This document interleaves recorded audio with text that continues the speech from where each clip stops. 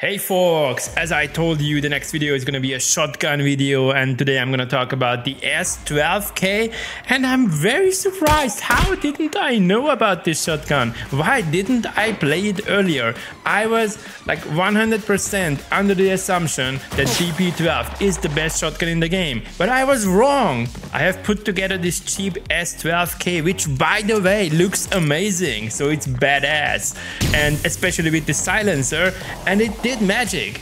I played 3 games in total with this shotgun on port, and then I moved to the next weapon, and actually I didn't want to stop. I felt overpowered. This shotgun is amazing, and if you have watched my shotgun ammo video, you know that I'm running with the flechette, so I'm not going for the legs. If you are like that leg sweeper type of guy, then it's the type 8 buckshot, you know, the dark red one, then use that one. But I was sticking to the flechette, to the purple one. It worked for me because in total I got a loot close to 500,000 coin from the 3 games on port.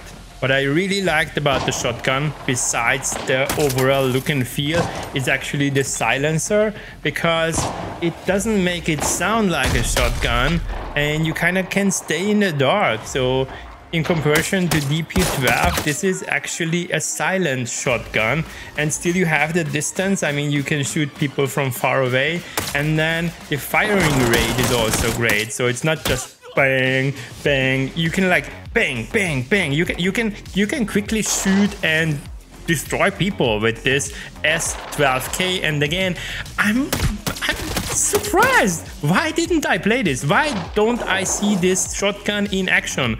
Why don't use people this shotgun? I mean, it's similar to the USAs. I haven't tried it yet. I mean, I did, but I didn't do it as like a weapon review type of thing. So just whenever I pick it up, or sometimes I play USAs, but not that often. But I play DP12, and compared to DP12, this is, I would say, even better. So I changed my mind. Since the beginning of season 2, I was fully under the impression that if it's shotgun, then it's DP12. It's not. It's S12K, and it's, as I said, amazing. In case you think that you're gonna run out of ammunition, because by default this gun comes with a magazine which has 5 bullets, like, you know, the ones we pick up from bots. But there is a bigger version. You have a magazine which can have like 10 rounds or 10 ammunition, 10 bullets, and then there's the big one with 20 bullets. So go for that, purchase one, and then put that into your shotgun, and then have a secondary one, a spare magazine, same size, 20 bullets in your backpack.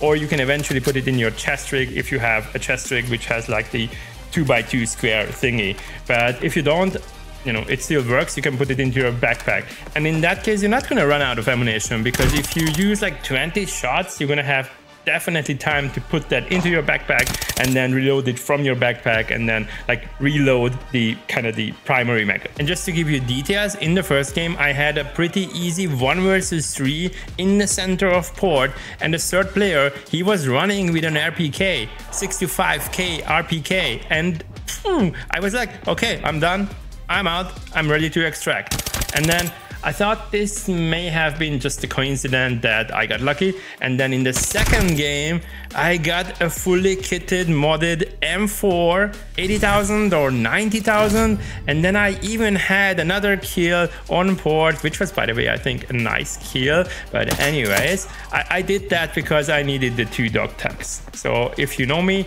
I play port in a way where I go for the 2 kills, so that's kind of the basic, the baseline, and then I use that extract to get out of the map. In the third game I was actually also performing nice with the shotgun, but this led to the fact that I felt unstoppable, and this is why I died.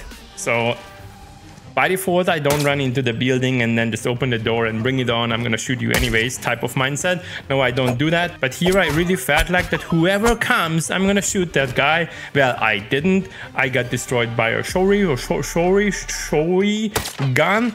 And then I kind of ended the session because I wanted to play like 3 games and then come to a conclusion. And the conclusion is, guys, that this shotgun is amazing. Play it, try it. It's absolutely worth the 30k.